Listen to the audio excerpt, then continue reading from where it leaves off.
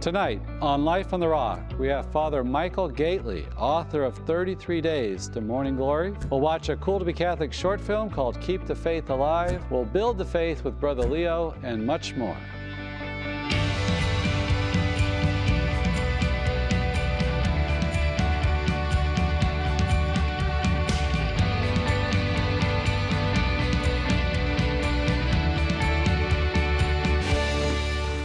Well, welcome to Life on the Rock. Tonight, our guest is Father Michael Gaitley. He is a Marian father of the Immaculate Conception. He's a noted author.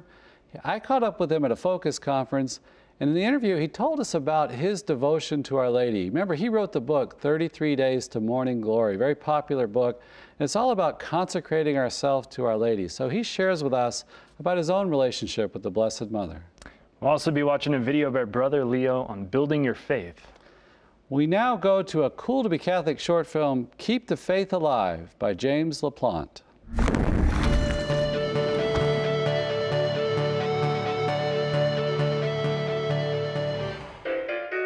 These days, people tend to view the church as something old and archaic, something they hope will pass away with time. But we're not going to let the church fade away. The answer is living our everyday lives in the presence of Christ, offering to Him our prayers, our works, our joys, and our sufferings. It simply requires that we live our everyday lives in service of Christ, offering everything up to Him for His greater glory.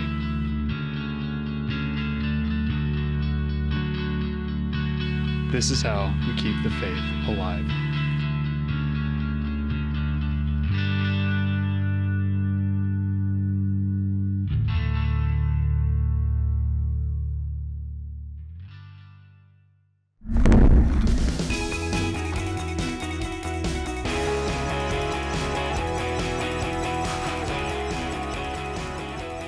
I'm here with Father Michael Gaitley, and I'm sure a lot of people know about you from your books, especially 33 Days to Morning Glory, about reflection on the 33-day consecration of St. Louis de Montfort. It got my attention when a lot of the local parishes back home were using this to help people enter into the consecration. Tell us a little bit about the origin and what that book's about. Sure. 33 Days to Morning Glory is a 33-day preparation for doing a total consecration of Jesus through Mary, and it basically helps summarize the Marian teaching on Marian consecration of St. Louis de Montfort, St. Maximilian Kolbe, Mother Teresa, and John Paul II. And so you usually begin about 33 days before a major Marian feast day, and then you sort of walk through the teaching of those saints and then consecrate yourself to Jesus through Mary on the feast day. Is St. John Paul II your favorite Mariologist? Actually, you know, my favorite is St. Maximilian Kolbe. I love John Paul II too, but I love St. Maximilian Kolbe a lot. And his is really dense. What was his gift to Mariology, you think? I think St. Maximilian Kolbe's great gift is that he brings the Church to a deeper understanding of Mary as the Immaculate Conception. What particularly struck him was when Mary revealed herself at Lourdes to St. Bernadette and said, "I am the Immaculate Conception." And Kolbe reflected on that, saying, why did Mary not say, "I was immaculately conceived," but rather she said, "I am the Immaculate Conception." And as Kolbe pondered that over the years, he came to the conclusion that Mary called herself the Immaculate Conception. She said, "I am the Immaculate Conception," because the Holy Spirit is also the Immaculate Conception. He said the bond between the Holy Spirit and Mary is so close that Mary takes his very name, because within the Trinity, he's a sinless conception of love, life and love. And so Mary takes the name of her spouse. And so what Kolbe gives to the Church is that reflection of Mary as the Immaculate Conception, spouse of the Holy Spirit, the one through whom the Holy Spirit loves to work and bring his grace. Some of our Protestant brothers and sisters, and even John Paul himself, I think, talked about, in his early days, he worried about being distracting from Jesus, this devotion to Mary. How do you answer that? There's a line that St. Maximilian Kolbe uses a lot when sometimes people would ask him, are we giving too much emphasis? They're maybe afraid of loving Mary too much. And Maximilian Kolbe would say to them, you can never love Mary too much because you'll never love her as much as Jesus loved her. And the idea is, what I would say to like Protestants or people who are concerned with that,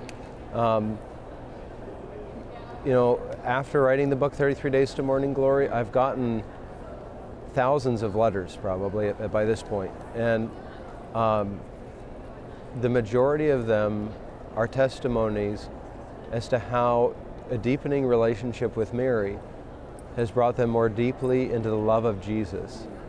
And so the heart of the Christian life is a personal relationship with Jesus and His mercy. But the testimony of the saints and the testimony of many of the people I've met over the years is that Mary is incredibly effective in helping us to deepen our relationship with Jesus, because Mary was the closest disciple of anyone to Jesus. She was His mother, and she loved Him and listened to Him and followed Him. And so she's a great example for all Christians because of her closeness to Jesus. And in my own life personally, I've found that as well. So it's just a matter of trying it, and you'll see that it brings to a deeper love for Jesus. And can you talk about this moment we're in, this past century? We have Fatima, John Paul, and Maximilian Kolbe, Sister Faustina, the Message of Divine Mercy. Wrap it all together and explain it to us. Yeah. Okay. I would say the heart of it for me is Romans 5, verse 20, where it says, "Where sin abounded, grace abounded all the more." John Paul II, he saw that while the modern world has many blessings, there's also a sense in which the modern world is marked by unprecedented evil. But John Paul II was someone who was filled with hope. And again, that was because of Romans 5, verse 20, where sin abounded, grace abounded all the more. In a time of great evil, God gives even greater grace. And in a time of, in a certain sense, unprecedented evil, God gives extraordinary mercy. And so the testimony of Saints Therese, Faustina, Maximilian Kolbe, John Paul II, I think these are all saints that the Holy Spirit raised up to be signs of hope for us in the modern world, that as Jesus told Faustina, I do not wish to punish aching mankind, but to draw it close to my Sacred Heart. And so it's really the heart of the testimony of those saints is that this is a time of mercy. It's a time to draw closer to Jesus. Pope Francis has really followed up from Pope John Paul II's intuition to be repeating that message over and over, that this is a time of mercy. You know, he saw that the image of the church right now is that of a field hospital after battle. At the beginning of his pontificate, he said that, and he's been saying that something similar all along, is that what I think the Holy Spirit is doing for the whole church is bringing the church back to the center of the gospel, the heart of the gospel, getting us back to the foundation of everything, which is God's mercy for sinners, that He doesn't love us because we're so good, but because He's so good. And that's the good news.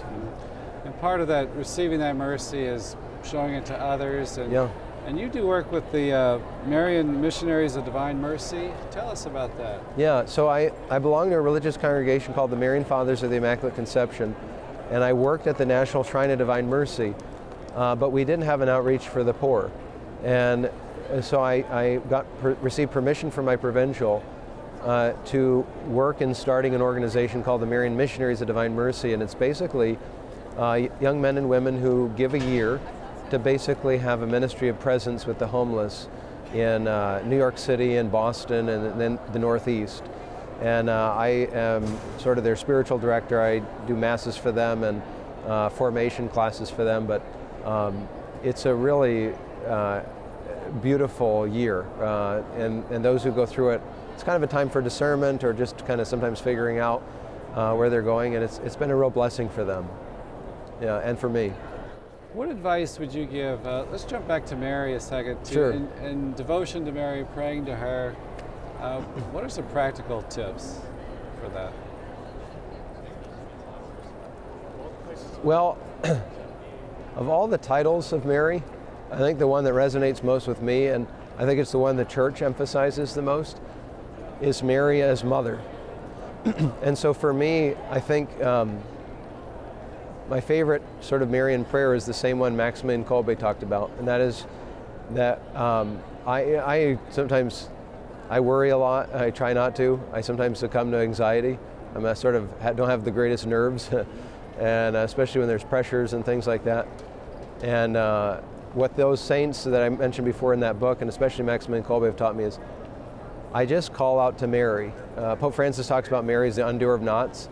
And when I'm feeling like really stressed and worried and having anxiety, I just call to Mary as my mother, and just like a child, like just, I don't know how to do this or this, and just it's simply calling on her name. And that's a recommendation I give to people a lot, is just call in the name of Mary. And it's the saints say it's very powerful. I was listening to a Protestant podcast the other day. I love this show. They obviously love Jesus, very devout. They were talking about Mary, and it just fell so short and flat. And it struck me, these are people of faith, but it's almost like something about our belief and devotion to Mary has to be revealed to us, I think. There's a kind of veiling about it. And could you talk about that? Like maybe Jesus' gift from the cross of Mary to us, which I think is such a huge moment that many have written about it, but do we really get how big a moment that is as he's dying on the cross to give us Mary to be our mother? Yeah, that's, I mean, for me, that is, as he's dying on the cross, the idea that he would give us that parting gift of Mary as our mother, when he said, "Woman, behold your son," and then, "Son, behold your mother." You said there's sometimes a veil or sometimes a difficulty for people appreciating that. I think that's a mystery to me, because really with the gift that Jesus gave to us in giving us Mary, is he's dying on the cross, and he knew that he'd called all of us to take up our crosses daily and follow him. He knew we'd go through suffering. We all go through suffering.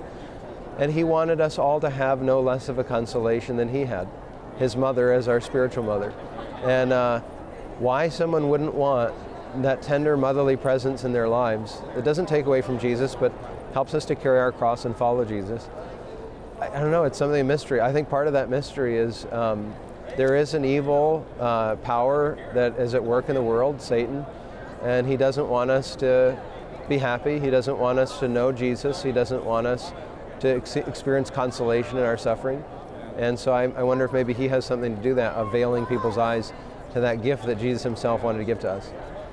What do you think about now in this point of history? We seem to have had a grace-filled Marian moment, so to speak, with such Marian popes and things, and Fatima and approved apparitions. Why now? Why do you think it's now? Because we need it.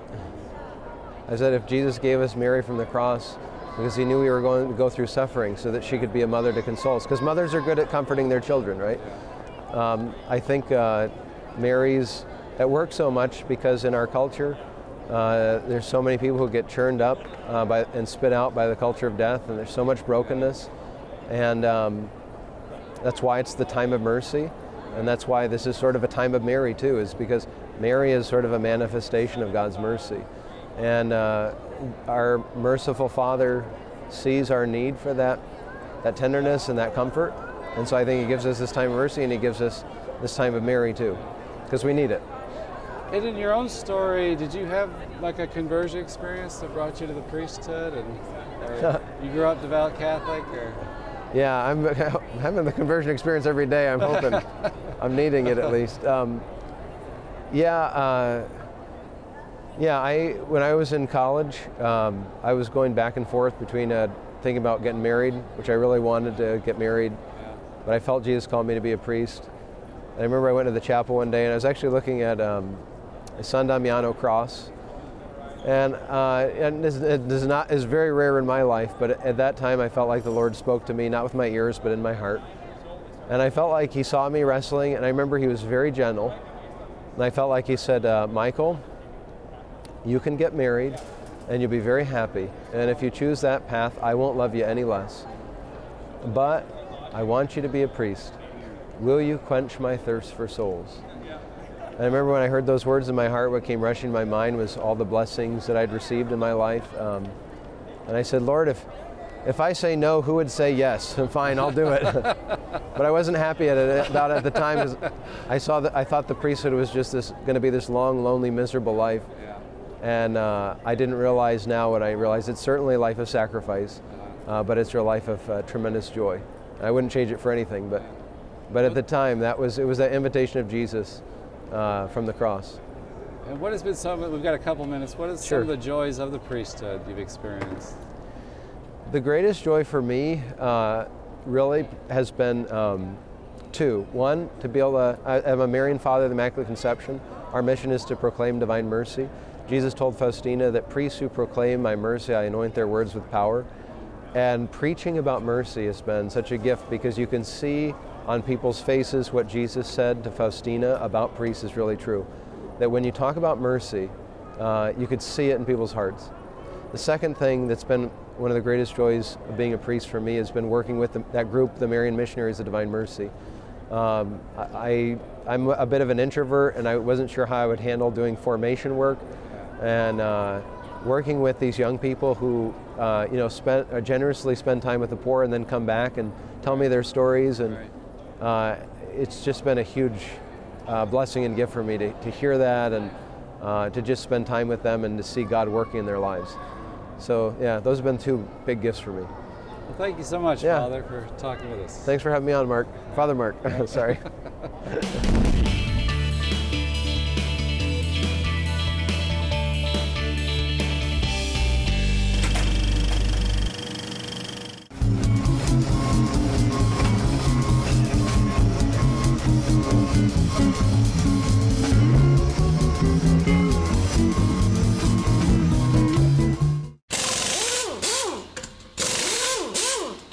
Hi, I'm Brother Leo Mary, and in Catechism of the Catholic Church, paragraph 109 to 110, the Church teaches about the interpretation of Scripture, and our Holy Spirit, the Holy Spirit, is the interpreter of sacred Scripture.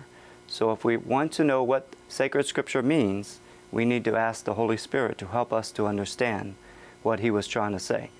The Holy Spirit is the primary author, and then you have the secondary authors, and these are the men that wrote the different books of the Bible. So the first thing we need to know about sacred Scripture is, what book are you reading in the Bible? The Bible has many different books, so what book are you reading? You can do that by comparing it to a library. The Bible has many books, the library has many books. When you come in a library, you try to figure out what type of book I want to read. Is it a history book? Is it poetry? Is it prophecies? Many different books in the library. And there's many different books in the Bible. And so the Catechism says very, very clearly, for the fact is that the truth is differently presented and expressed in the various types of historical writing, in prophetical and poetical texts, and in other forms of literary expression. So if you figure out what type of book you're reading, you then can get the literal meaning and understanding of what that author is trying to say in that book. That's the first thing. The second thing is the time period and the culture. Time periods are different. In my time period, I talk about electricity. I flip a light switch and the lights go on. In Jesus' time period, he's talking about candles or oil lamps or maybe fire. That's the type of light they had back in those days. And so you have to understand that in order to understand the literal meaning of what the author is trying to say. Another thing is the way of speaking. I'm from Louisiana. When I talk about going up the bayou and down the bayou, people in Louisiana know what I'm saying because we have a lot of bayous. In the places where the Bible was written, well, they maybe didn't have bayous, so they wouldn't use that terminology. And so you have to understand what the author is trying to say in order to understand, to get the interpretation of what the Bible is saying. Another thing is the mode of feelings, the mode of speaking and narrating, the feelings towards women, for example. They were different back in those days. Women were treated more lesser. They were not the same as men. And so when you're reading the Bible, you have to read that in there and understand what the author is trying to say. the time period was different. So you have to understand that.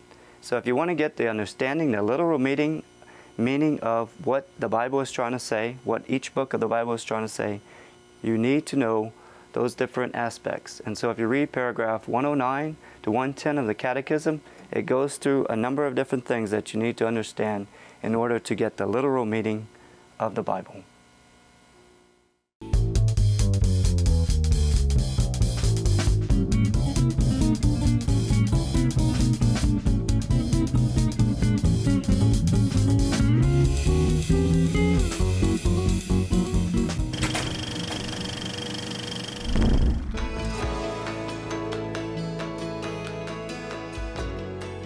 Well, tonight we had a video from the Bison Catholics. They're students from the North Dakota State University Newman Center up there. They have a thriving university center, a lot of focused missionaries, and they had a wonderful theme about keeping the faith alive.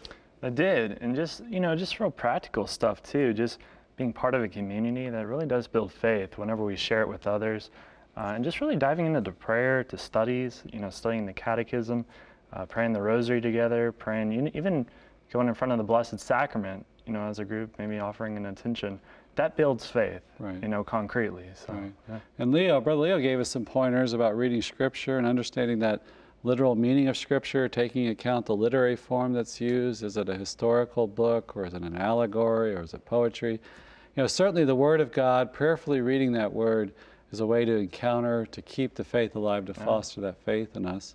And then Father Michael Gaitley talked about devotion to Our Lady, that she helps bring us to Jesus, that she is truly our spiritual mother, that she nurtures that faith within us. You know, she brings that Christian life to a deeper level in us and helps us to grow in the faith. You know, mothers are all about nurturing, bringing forth life.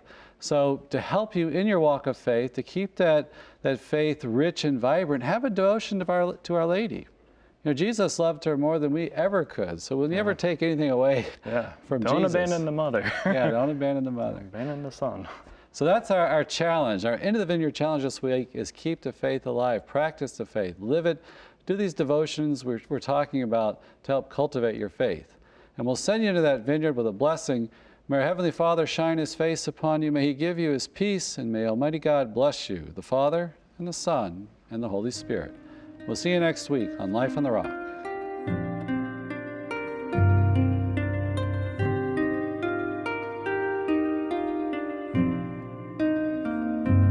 In the beginning, you hovered over the waters.